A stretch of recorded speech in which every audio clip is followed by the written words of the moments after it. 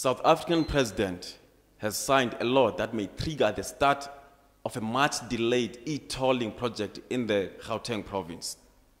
Good evening, South Africa, and welcome to Ignite. I'm your host, Ncedi Mqhayi. On our panel today, we've got the government officials and the officials from the trade unions.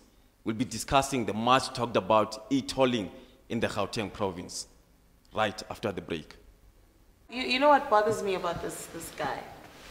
I feel the thing is, I don't know if he's got something or not. I just feel like he really shot himself in the foot here with this genre. What he chose. Yeah. I just feel if he were to present a music show or a sports show and had to have a little bit of energy and life, he would definitely do a great job. Or I just think, so I'm not even sure. So he didn't do his homework to find out what Footprint Media TV is all about, because maybe automatically assumed it's going to be a news channel. So he didn't do his assignment, so... No. No. Shame.